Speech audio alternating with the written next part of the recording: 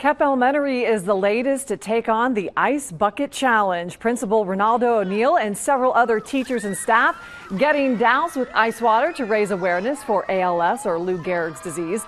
The event also kicked off the school's positive school climate and restorative justice programs. During the Ice Bucket Challenge, we're challenging Dunbar High School principal and their senior class and some of their teachers.